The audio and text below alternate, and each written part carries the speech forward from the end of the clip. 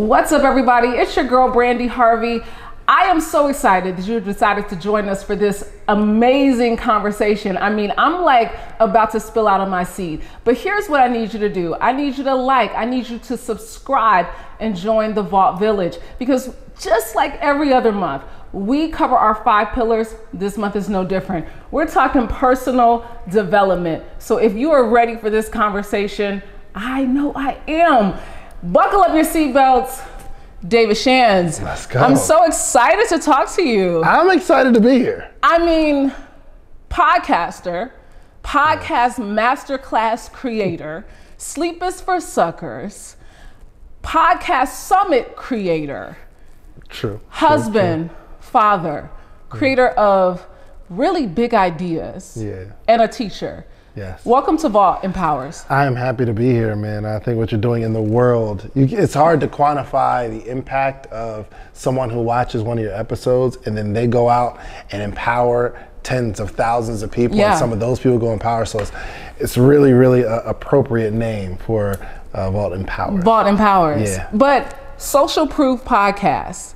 This is kind of your claim to fame, I believe. It is. I think Sleep is for Suckers kind of puts you on the map. Yeah. And then we got Social Proof Podcast. Birthed out of chaos, though. So yeah, and confusion. Confusion. Multi-million-dollar business, but you didn't start there. No. Take me back to 2002 to 2010, when your life was complete chaos. You were a rapper. He was a rapper, y'all. Oh my He was dropping a few bars. He got arrested for a few hours. Terrifying experience. Worked at Olive Garden, led you to Cheesecake Factory, and then Social Proof. Yes. Talk about the years of chaos that led here. Yeah, so it's like after I graduated high school 2002, right? From at that point, you're a child. You're playing basketball. You got these big dreams, and then 2002, I graduated high school and I go to college, and it's still somewhat of a game. Yeah. You want to become something, and you're excited because you're young and you got time. But fast forward to 2010. At that point, I am 26, 25, 26, and I'm not a kid anymore. So these big ideas of going to the NBA, it's over.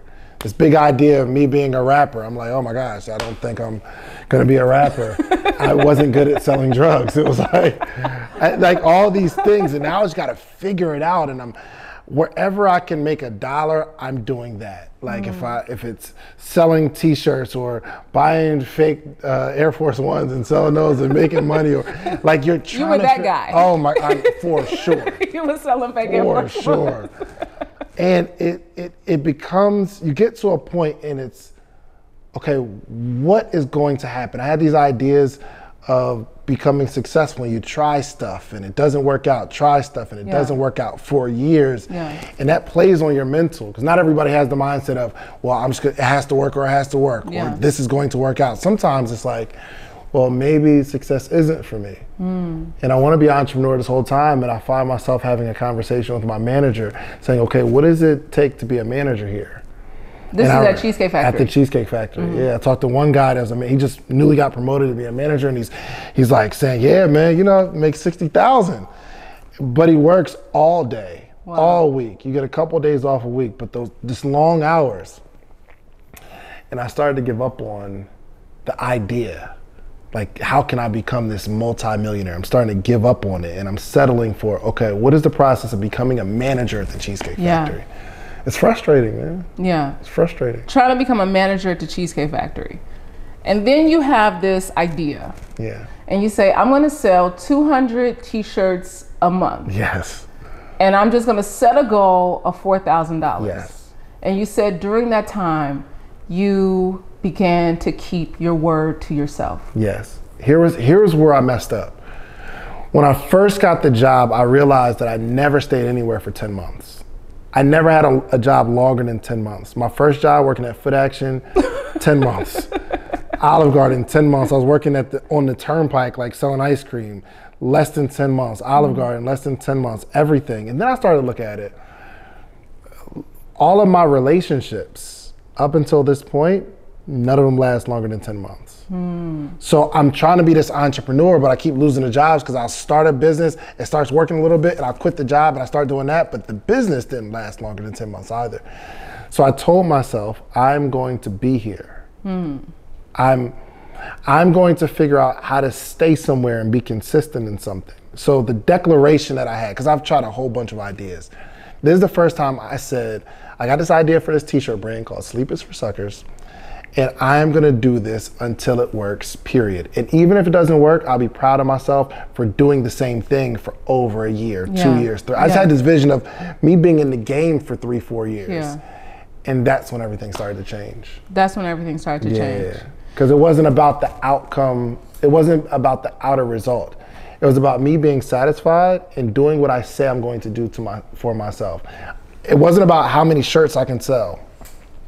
What if I can ask 10 people every single day? That's something 100% in my control. I can't control you taking money out of your pocket and buying a shirt. But I can control me saying, today, I'm going to make sure I ask 10 people to buy this shirt. Whether they buy it or not, I'm gonna come home satisfied because I kept my word to myself. And things started to change drastically. You think that's where people go wrong? They just don't keep their word to themselves. 100%. To themselves. 100%. Because it's about the outer result, which you can't control. You can't control like your business blowing up. You can't. You can only control the activity and sometimes your attitude. So somebody, I think it was John Addison, he said, you can only control 2 things, your attitude and your activity. What you do and how you feel about what you do. None of the other stuff is in your control. You might be with somebody for a long time, you can't control them marrying you or not. You can just ask the questions. You can just ask the questions. You can only control what you do. You stay, great, you gotta live with that decision. If you leave, you gotta live with that decision. But the only thing you can control are your decisions. And I stopped focusing on my outer result and started focusing on me. Can I do what I say I'm gonna do? And that's the consistency. 100%. And that's where people lose it all the time. Absolutely. They just won't stay consistent. Absolutely. I recently sat through your podcast masterclass webinar. Thank you. And I did. It was really, really good. From a teacher to another teacher, I could see like you have the passion and the know-how to teach people. And one of the things that you talked about was how people jump ship so much, right? Every 6 weeks they build in something new. It's a new business. What was it that clicked in your mind outside of the $4,000 a month goal that said, I am not going to build anything else but this? Because I wanted to get, I think what clicked was my realization of me focusing on me being a better person and me having the ability to build something, meaning through this process of me asking 10 people, most of the people say no, but then I go home, it's over. But then I started asking more often. So the first day I'm like, all right, I did what I'm supposed to do. The 10th day, after 100, you start to recognize patterns. You start to, I'm starting to study the art of persuasion. I'm starting to study body language. So when I say, would you like to buy a shirt? And they say, nah, I'm asking, okay, well, why not? You got follow-up questions. Follow-up questions. The first day, though, is just about doing the work. But every day that you do the work, as long as you improve, you'll start to see more fruit from the results. So my objective was, I want to build this brand. I wanted to be successful, obviously. But my first objective is me becoming a successful person, me adopting the traits of success, which is consistency, which is my ability to communicate. How I feel when someone says no. Do I just say, oh, okay, no, okay, okay, you say no and you walk away, or can I start to challenge that a little bit? You'd be surprised how many people, when I say, well, why not? And we start having a conversation, then they buy. But I wouldn't get that unless I was in the game for long enough, and then I just became better at asking. And then I got more results. But the focus wasn't the results. It was, how can I be better? And then it started working out. And it started working out. It just takes a long time, so people don't want to do that. It takes a long time. It takes a long time. But you said that when you started the Social Proof podcast, it was really not that you were starting a podcast. For sure. You wanted to host an event. Yeah. And you said that everyone needs to practice hearing their own voice. Yeah. So you got a lot of practice hearing your own voice, asking the questions. Yeah. Why do you say that? Because most people don't want to watch the tape back on themselves. Yeah. Most people don't want to listen to their own voice. So how did you become comfortable in doing that?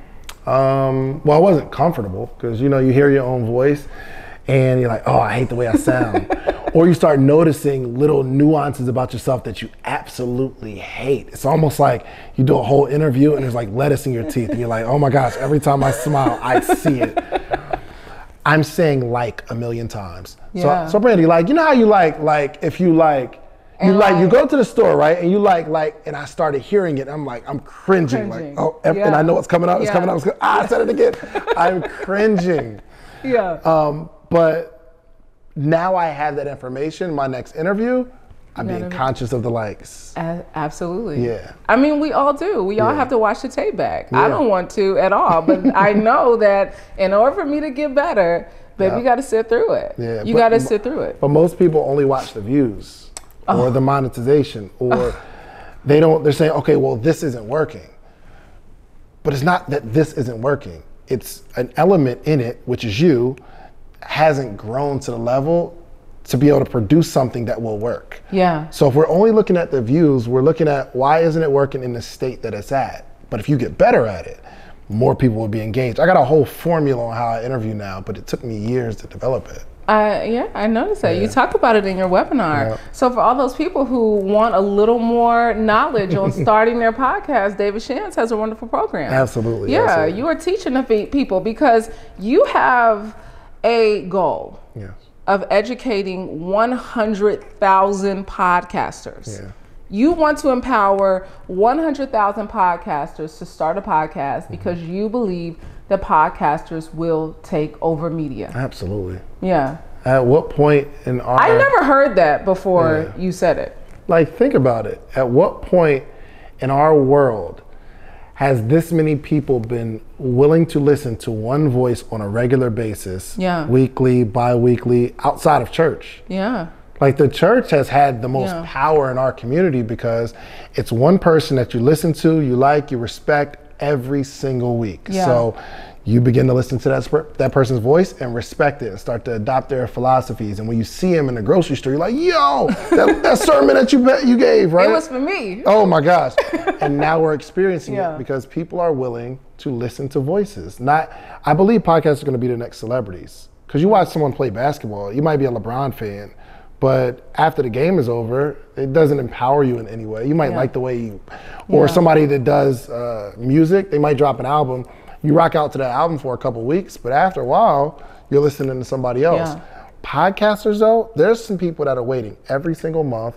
It will soon be every single week. And they'll wrap their schedule. Speaking life into this, y'all. Y'all didn't get it. Because this is incredible. You're good at it. Thank you. You're really good.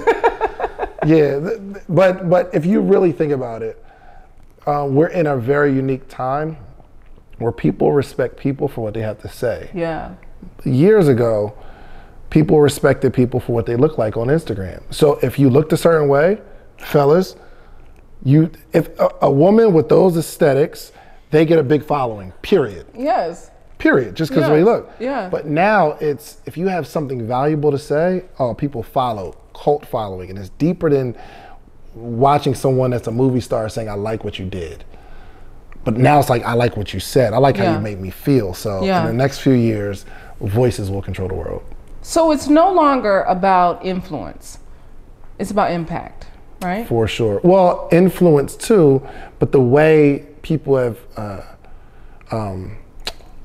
labeled influencers are based off of a follower count. Yeah. But influence means I can influence you to do something that you otherwise wouldn't have done. Yeah.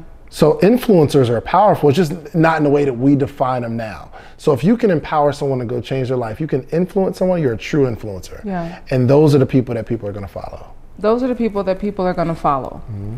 Now, do you believe that the market is too saturated? Because when you look at Instagram, I swear everybody got a microphone. For sure. I mean, I swear folks is just putting themselves in front of a microphone at their house and just recording to make it look like they got a podcast. For sure. So do you think that for those 100,000 people that you want to empower, how do you tell them that the market is not saturated? Yes. I mean, not even close. Podcasting is what, 15 years old? That's young. Yeah. How many people do you follow on Instagram? I think like probably about, it's over 1,000 people. You follow 1,000. But subjective with perspective, okay? Right. Yeah. So, how many people do you follow? How many people you follow on Instagram? About 2,000. I probably follow 7,000. Yeah. How many podcasters do you follow? Or how many shows are you subscribed to? Oh, probably 3.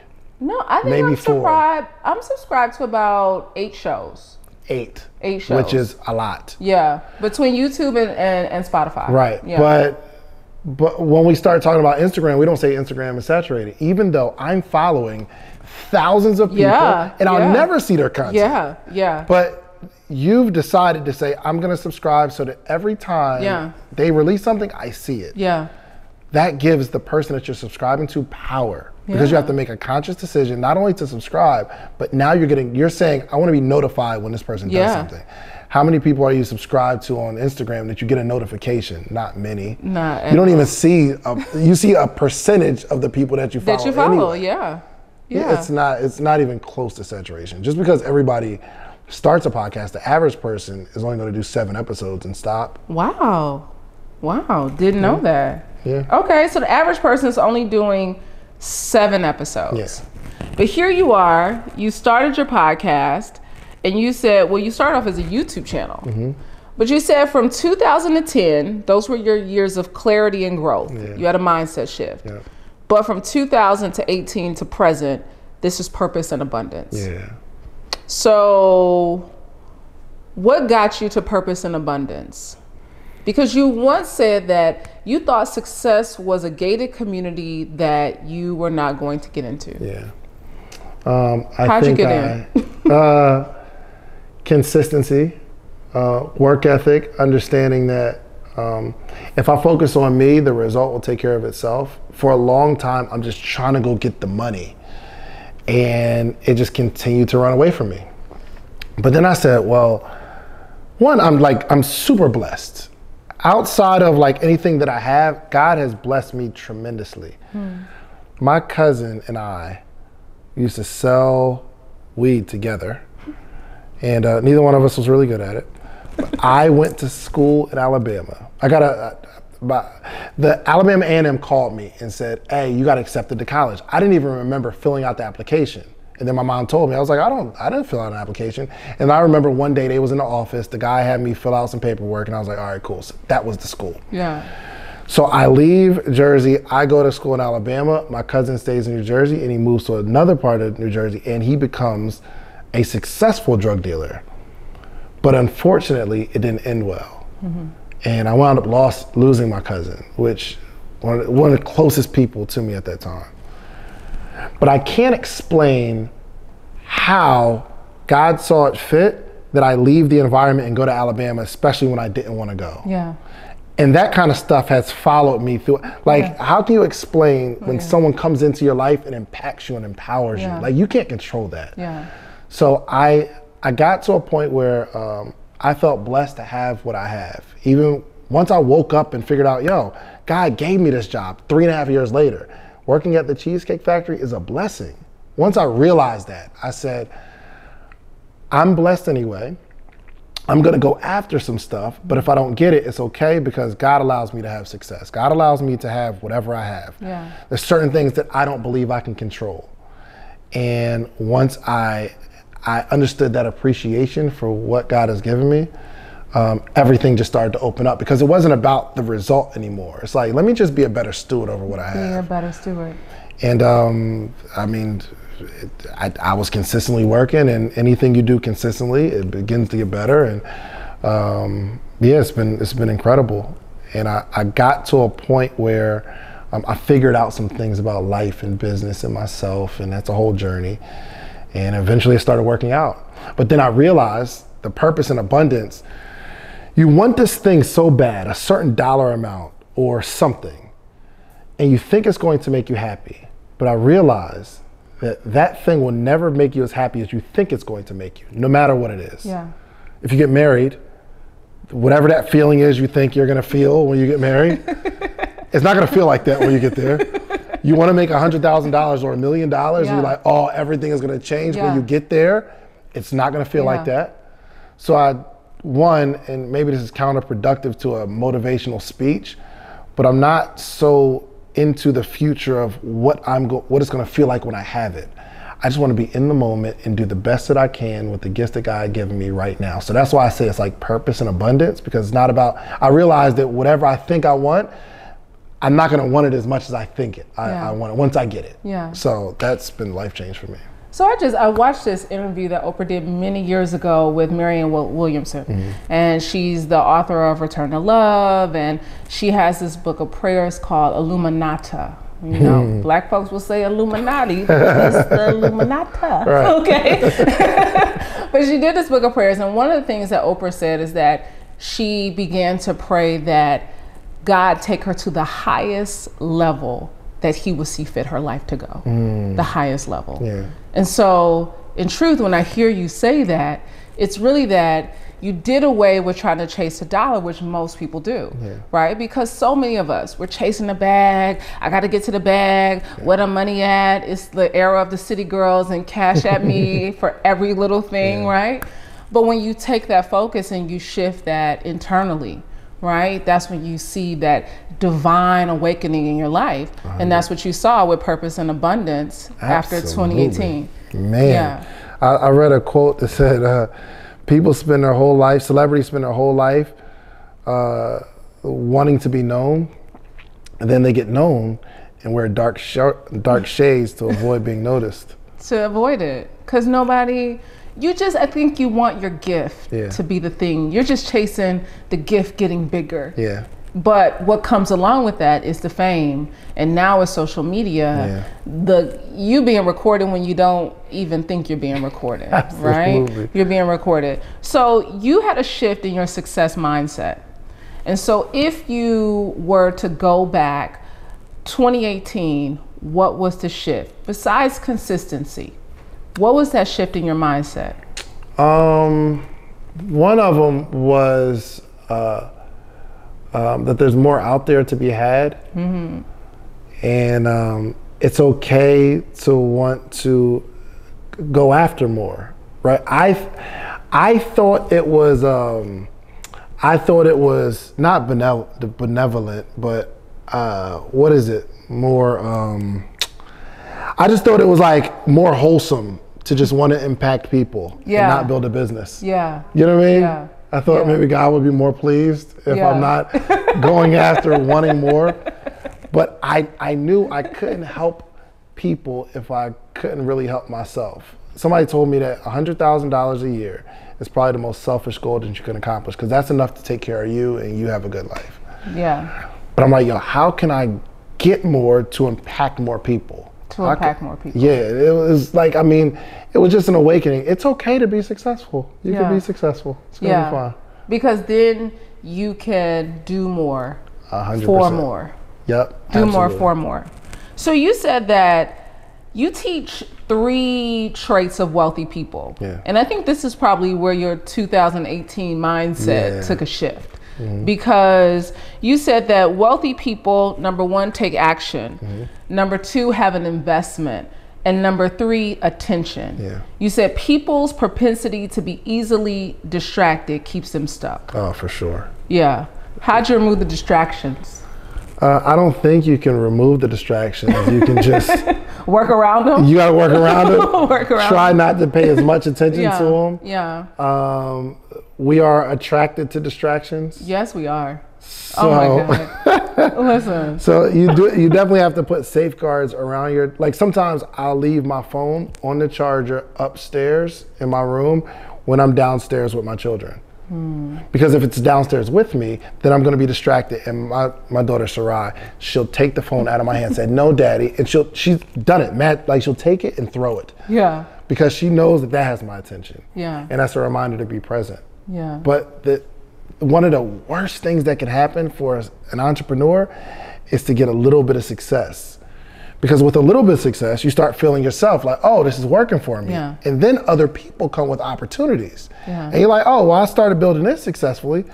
I could do that too. Yeah. Oh, I'm an expert in this field. Yeah. And now you're distracted from the thing that you started growing initially. Yeah. So I think for sure, attention is something it's easy to say, but it's really, really hard to not be distracted. Especially when you like the distractions. The distractions always look so good, y'all. Oh my gosh. They come with all your wants and needs. Come on, man. Your distractions come just how you like it, you know? Just as tall as you like them. Just as tall, just as big, fine as you like them. That's how the distraction shows up. Listen, they always show up. Mine always show up fit and fine. I told this to Darius Daniels, and I was like, I know people was like, did she just tell the pastor that her distraction show up fit and fine? Oh, yes, I sure. did. Pray for me. Smelling good. Say you created that fragrance, okay? They always do. But you know, one of the things that Darius Daniels said when I interviewed him was, you know, that we think that everything and everybody is assigned to us. And we end up taking on assignments that don't belong to us. Oh, you talking good.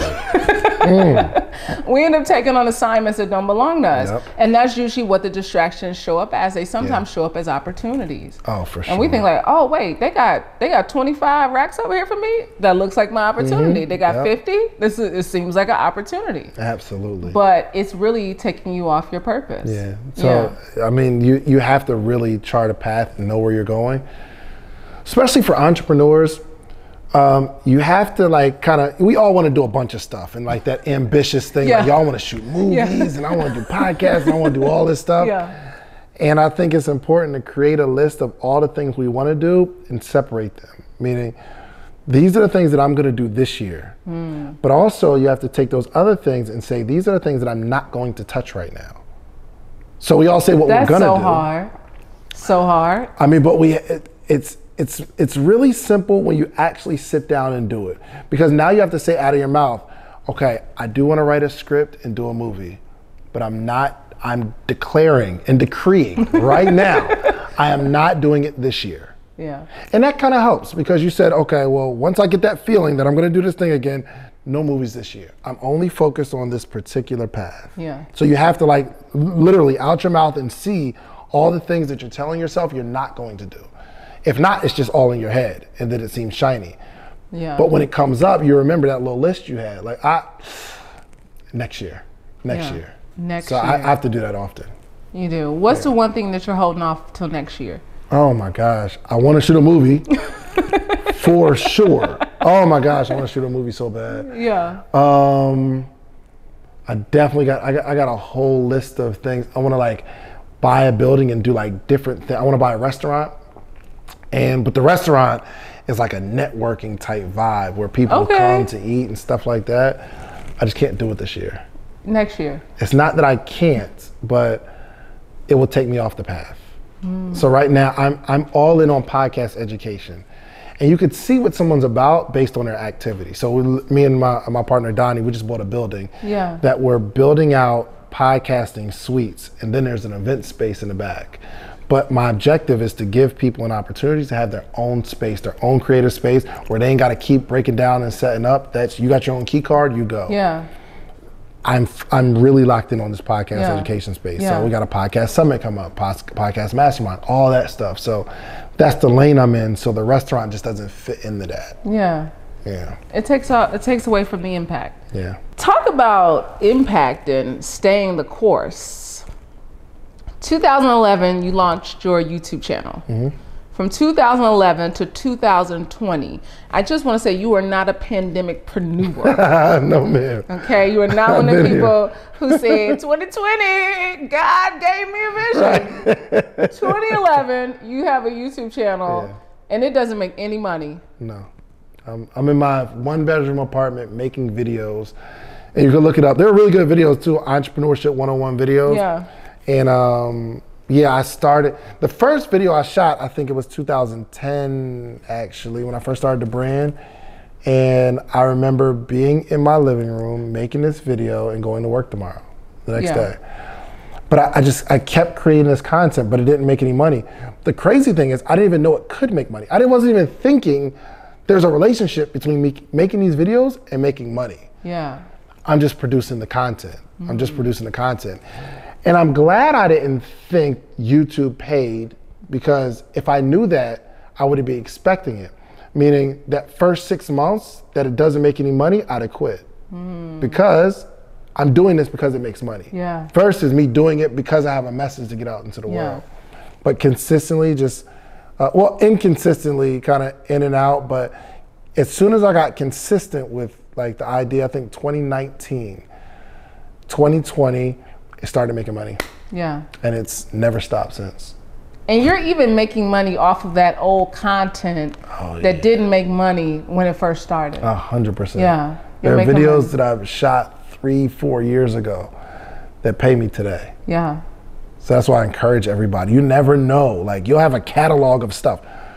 The first interview that did really well, sorry, that did really well was my man Wall Street Trapper's video. So I interviewed Wall Street Trapper, and people loved that interview, and everybody started watching. It's going crazy. Well, what happened was, an interview I did like 10 interviews before that began to get most of the traction. It even outperformed Trap's video. An interview that I did 10 interviews before the one that brought the people, that's the one that started to grow. But we don't think about that. We think about the thing that I'm doing now, it needs to pay me now. It needs to be popular now. Yeah. And I already understand how it works. There's gonna be some things that I do like now, next year that are gonna go crazy. Yeah. Somebody's gonna discover it. It's gonna take a year for them to discover it, but it's going to be amazing. Yeah. So yeah, for a long time, it didn't make a dime. So what do you tell the entrepreneur who is starting and stopping every 6 weeks, every 6 months, every time somebody comes with a new distraction, they jump on it? How do you tell them to have that stick-to-itness? I can just tell them, stop stopping. But some people are just so ambitious, and they let their feelings take them wherever it's going to take them. So you feel like y'all want to do this and you're going to do it. I can't stop somebody from doing that. But it's going to have to take a level of maturity for you to like wait something out. The entrepreneurs who start, stop, that's showing up in another area of your life. I just don't know where. Yeah. Maybe it's diet. Maybe it's going to the gym. Maybe it's relationships. That's a trait. That's who you are. Yeah. It's not like, oh, I stop and start businesses. You stop and start stuff. Yeah. And if you look through their life, you'll see that that happens on a regular basis in other areas. So I don't know how to tell someone that the longer you do something, the better you get at it. The better you get at it, the closer you are to success. I don't know how to tell somebody that, because I'm not with them every day. And they gotta understand how to control their emotions and stop following everything. You can't just do everything you wanna do if you wanna be successful. Yeah. So you recently did a new interview model, and you interviewed the guy who does your flyers, the young guy who does some of your collateral material. And it was a really interesting conversation. And you talked to him about consistency. And you were like, but I'm asking you for things that is taking you a week to get to me. And I don't even want to recommend you to someone else because I know that you're going to show up in that same way. I really enjoyed that because I think that so many young people don't get how their work ethic and how they show up play into how people are going to speak your name in those rooms or recommend you. I mean, kid's 20 years old. I met him when he was 18. He's got a lot of growing to do. And you said he's grown a lot. He's grown tremendously, tremendously. Like when I was his age, I was a knucklehead. I wasn't even, he's like, and shouts out to Travion, he's leaps and bounds above where I was at his age. Oh my gosh. And by the time kind of he gets to his mid-late 20s, if he continues the path that he's going right now, he is going to be more successful than he can imagine. Yeah. But the reason that I'm doing those episodes and kind of these kind of conversations is because we've got to find the gap in what we're doing. So when I started the podcast, there wasn't a lot of this. Like you're interviewing influencers or entrepreneurs, or it was like the only interviews you found were on the radio. Yeah. And those are 5-10 minute, like you interview, ask questions. Bites. Yeah, you ask questions for 6 minutes. Yeah. And then there's a song, there's an ad, then they come back with a whole nother conversation. So there wasn't a lot of what we're doing right now. But now there is. Yeah. Everybody's interviewing everybody. Well, now I gotta find something else. I gotta find another gap, because it's like you'll be able to, I can interview. Have you been interviewed before? On your Just show? period. No, just period. Yes, all the time. All the time. Yeah. Back in 2018, it wasn't a whole lot of that, where we can sit down and talk for an hour. Yeah. But now we'll see you everywhere. So I could do an interview. I think our interview will do amazing, and I do want to have you on the show for sure. But me as a creator and a podcaster, I'm always trying to find what is the gap.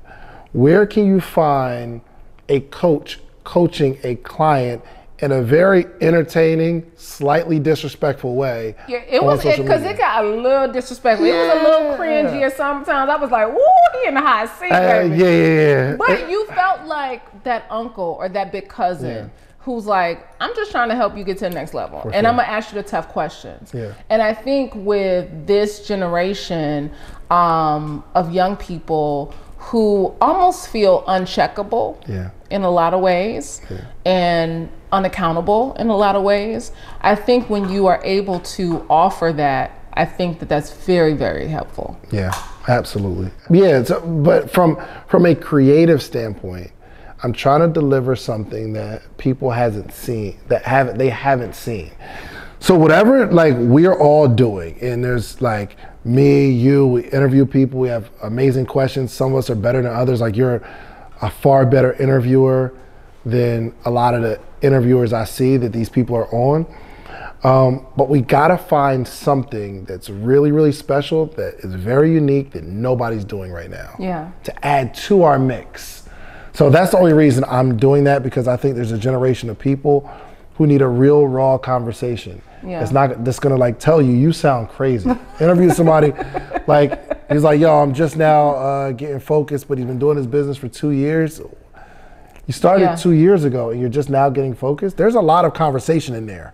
I mean, you had another guy that you interviewed who says, I come to your, how are you going to tell people about your business? I'm going to tell them about them when I get in front of them. And you said, he said, I come to the morning meetup every day. And you're like, I've never heard you. Oh, I'm there before you get there. Right. He tried to hit you with that. Like, I'm there before you come on. I've already did my spiel before you got there. You're like, oh, okay. Right. That can't be your only strategy for growth. That can't be. But shouts out to Sleek. So he sat in the hot seat too. Yeah, he did. And he's coming back with like more fruit. He's coming back with like progress. And he understands that I'm not saying it to embarrass him. Kinda a little bit because it's entertainment, but I'm saying what he needs to hear that nobody's gonna tell him. Yeah.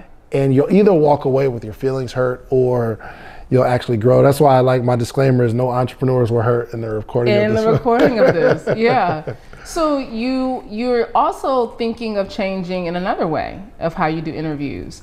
One of the things you said recently was you want to interview homeless people and to see how they got there. Yeah. What's your fascination with that? Like I said, just finding the gap because no one else is doing it. Everybody interviews success. Let's go the other way. Let's interview some failure. Let's interview some failure. Yeah. Absolutely. Because there's some stuff that you can unpack in that story.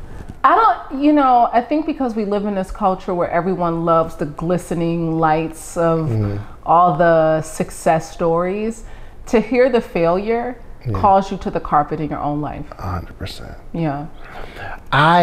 This may have been one of the best lessons I've learned. It was from a homeless man.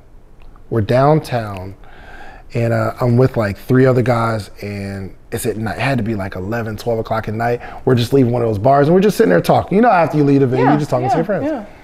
Guy comes up very articulate and says, "Gentlemen, I do not mean to bother you, but do you guys have any cash you can assist me with?" And it just kind of like, it threw me off because he was like very well spoken.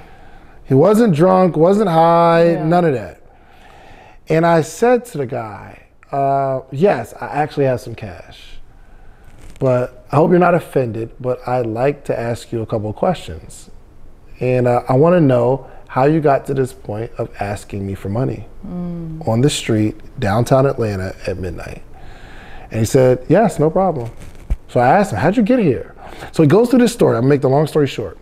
He said he had a really good job, beautiful family, corporate job, corporate gig, and was making a lot of money. And he said his coworker started to invite him out to parties. And normally he's like, no, I'm not going, go home to my family. But one time he went and he enjoyed himself. But they're doing cocaine. And he's like, nah, I'm good on that. But then he kept going to the party, kept going to the parties, kept going to the parties. Guess what happened one day? He tried that. He tried it. Yeah. And he said, oh, it's cool. And I'm looking at these guys because I work with them every day. It's not like a crackhead like you see on TV. You know what I mean? It's like, yo, these people are functioning. They're just cool. Yeah.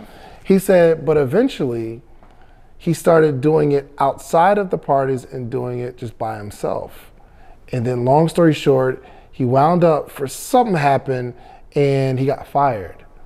And his wife found out that he was using drugs and packed up his family and left him alone, and he leaned deeper into the drugs, and he didn't have the motivation to go get a job, and now he's sitting here asking me for money on the street.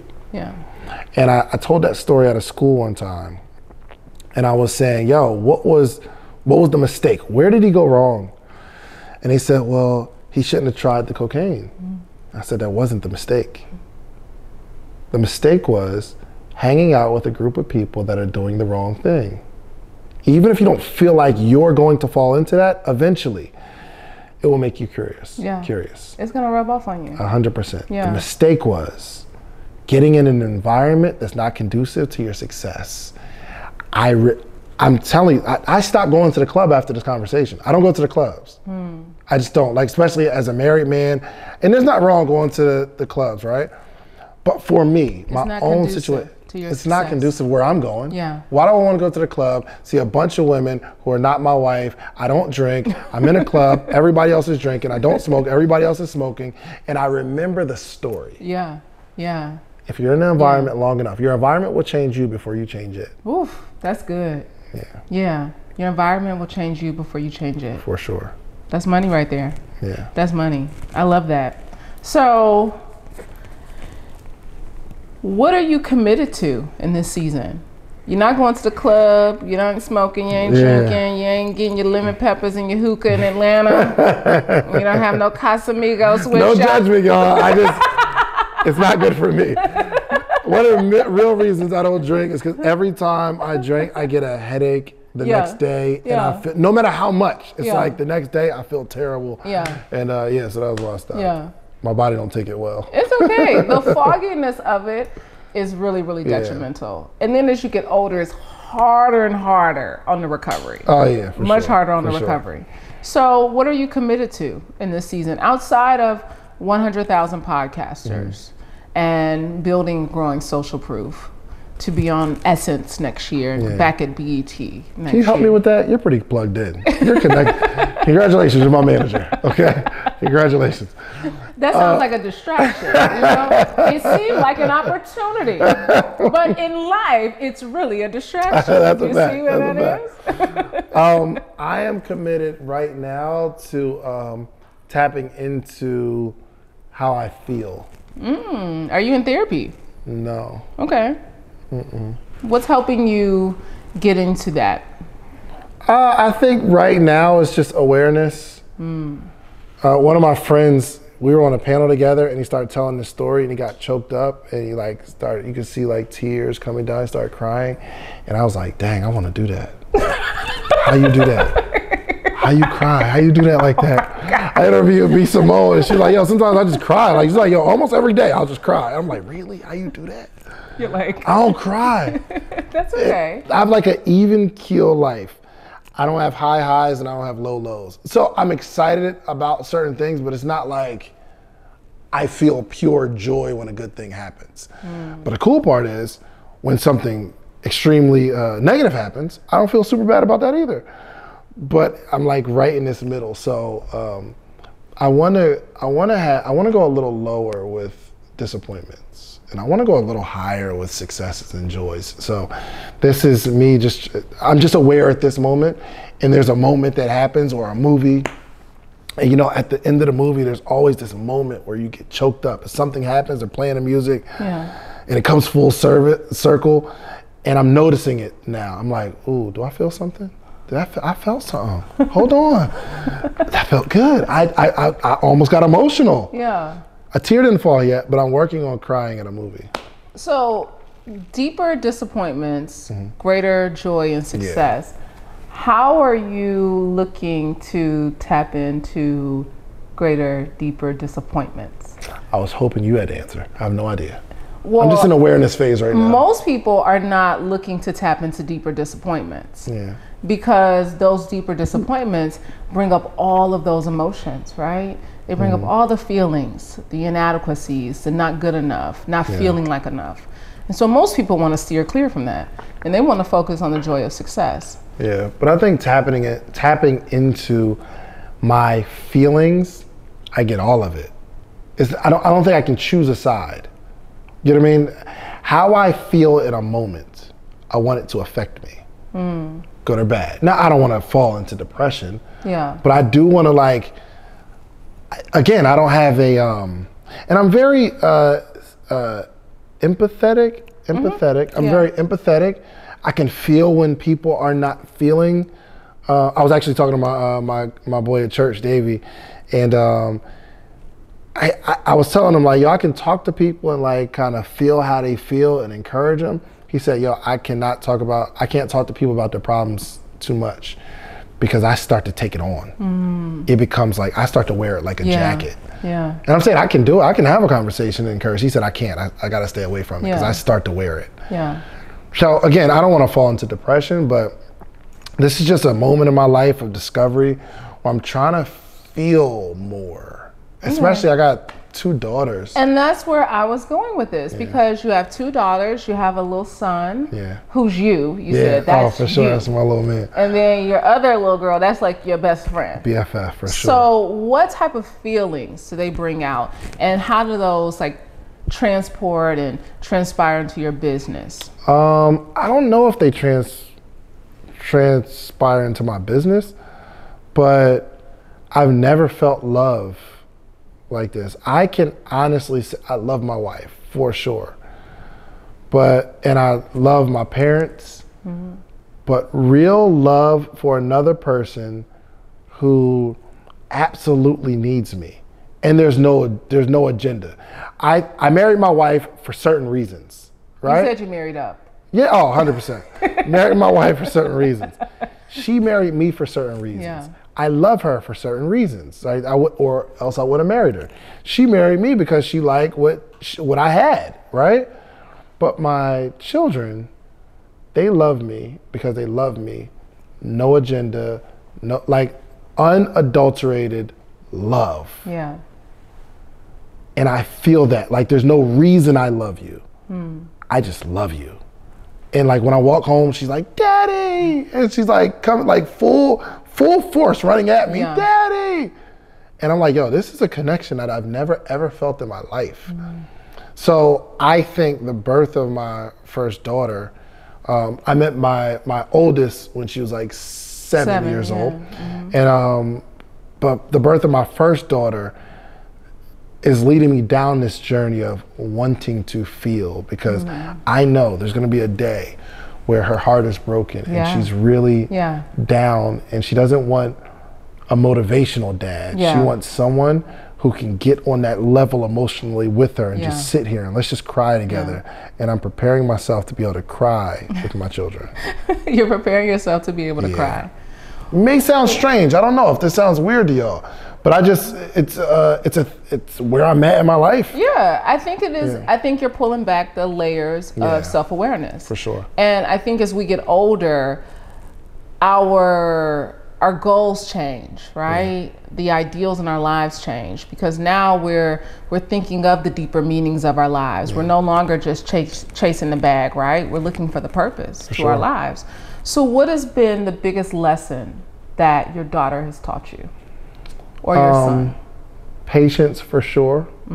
Patience. They're babies, right? So I can't expect them to do what I say when I say it. And I realize that sometimes they're not doing what I say because they don't understand. And now that kind of transpires into business, because I can have somebody on my team, I can tell them to do something, give them an assignment, but even though they hear what I said, maybe they didn't understand what I said. And it's not their fault, I just didn't explain it properly. So that's one thing that I'm learning, like, people understand at the level that they understand, not at the level that I'm telling them, or even at my own understanding. So that's for sure one thing that I'm learning, like, people trying to get through to somebody, and you got to speak their particular language.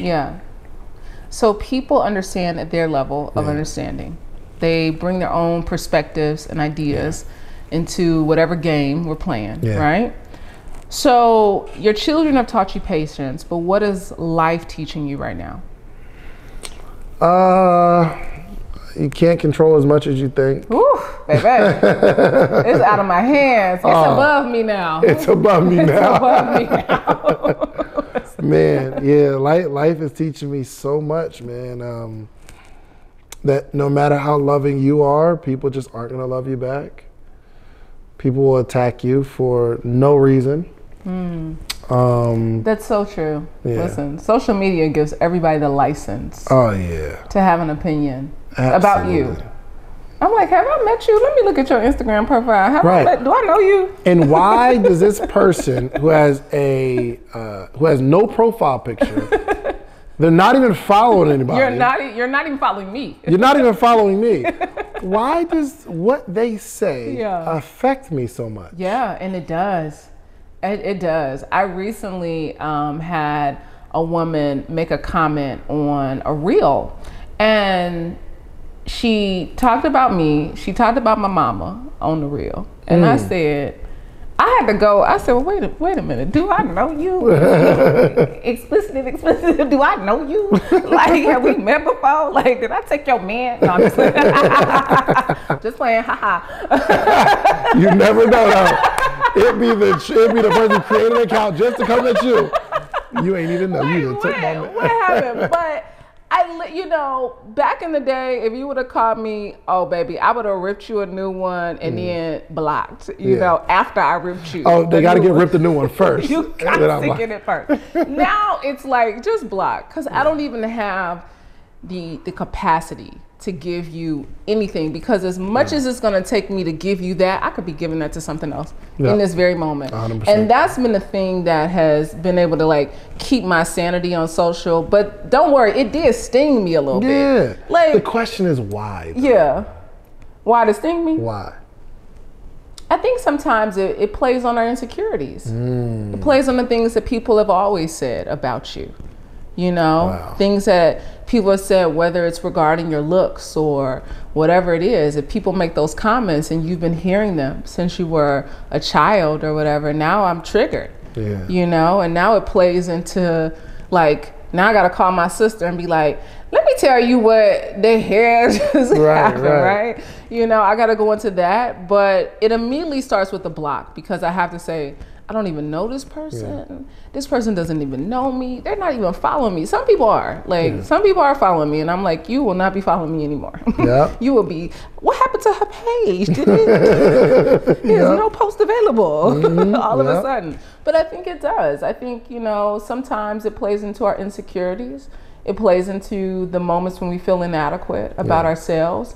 And if they catch us at that one moment where we're at that low, when we're experiencing that low moment in our lives, I'm not in the joy moment today. I'm in the low moment, and today you said something to me that took me to a lower point. And I think that's what's so hard about social. I think that's also why people have the fear of starting, because so many people are thinking about, well, what will they say about me if I start, you know? I think those are some of the opportunities where life is trying to teach us something. Oh yeah. Because in the moment it happens, but if we can step outside of the moment just for a second and figure out what life is teaching us right here. Yeah. Why does this person's opinion matter? Yeah. And I think that may lead you on a kind of a Q&A session with yourself. Yeah. And you For learn sure. something. For sure. You know what I mean? So. Yeah, for sure. So you learn something about yourself. Chaos, clarity, growth, prosperity, abundance, all of the things since you started this journey in 2010. What piece of advice would you give your 20-year-old self? 20-year-old David, who's out here trying to rap and go work at Olive Garden and Cheesecake Factory. What would you tell him? Stop stopping. Don't worry about the result. The only result you should care about is how you're changing. The bigger you become, the better things around you get. Yeah. And I was just, especially as a child, 21, 22, I was a little boy. I was this big. Yeah. You know what I mean? Like, you know, things just set you off, or you keep going after the new shiny thing, or you're telling the people that you're dating one thing, but you really feel another way. Yeah. I was immature. I was a kid. Yeah. Yeah. So just grow. Just focus on becoming better in as many areas as you can attack right now of being better. Just continue to grow. You'll be fine. What's the one area you would tell your 20-year-old self to attack first? Is insecurities. You can't get everybody to like you. Because I really, and not as much now, but it's really bad. Up until about 3 years ago, 2-3 years, I really, people's opinion of me matters. I think it's something about hitting 35 though. I think it's that something that there's that shift between 33 and 35. I think that you really start to like, I don't care what you think. And then when you get 40, you really are like, who? Right. Who are you again? Absolutely. Yeah. Yeah, so it was really bad. And I mean, out of all these years, I realized there's no one that I can please. I just can't. You know what I mean? And if I do help you out right now, you'll be happy with me today. But if I don't help you out the next time, you'll forget about the first time and you'll hate me again. So it's like you're chasing people's approval. Yeah. And I wish I'd have learned that earlier in life. Stop chasing people's approval. Yeah. They're not all gonna like you. For sure. All right, so then what piece of advice would you give your children? Or what do you want your children to know about you? I guess two different questions. I want my children to just continue to develop, treat people well. Yeah. Okay. You said the question was, what do I want them to know about you? I want them to know that their dad always operates in integrity.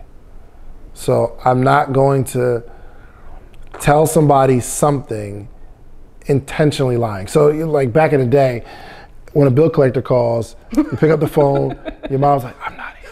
And then the kid's like, yeah, mommy's not here. That's saying something about you. It's telling your child something about you that you don't have the best integrity. You're willing to lie.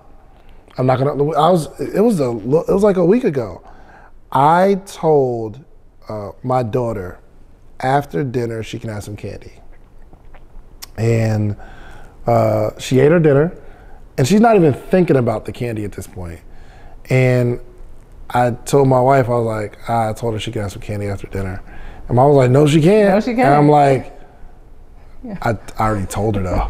You know what I mean? And I don't want her to think that her dad's word doesn't mean anything. So even if it, like, I want my kids to know that their dad operates in integrity. I'm not gonna lie for a favorable opinion. You're not gonna see me getting over on anybody. Yeah. That's the one, if I had to pick one thing, I would for sure want them to know that about me. That they can trust their dad. That they can trust you. Yeah. I love that. And you've become a trusted voice for so many people. Yeah. I've enjoyed this conversation with you. I and really feel both. like I could talk to you even more. But you kept doing this. I was like, oh, he getting real comfortable in this conversation. Oh, no, this feels good. Yeah, I'm here. that's what I said. I'm here. I said, we could keep talking. But I've enjoyed this conversation. You guys, stay connected. Sleep is for Suckers. You can follow David Shands on Sleep is for Suckers on Instagram and all social platforms. Be sure to subscribe to the Social Proof podcast. Please. He's got a master class that he's doing to help you launch your podcast, but he's also doing a whole summit in Miami. Facts. So look, if you are not subscribed, go ahead and check him out. Here's what I want you to do. Like, comment, subscribe to the Vault Village. We got more inspiring content on the way to empower you to live your highest and best life. Until next time, y'all, I'm your girl, Brandi Harvey. Eat well, give a damn, move your body every day. Peace.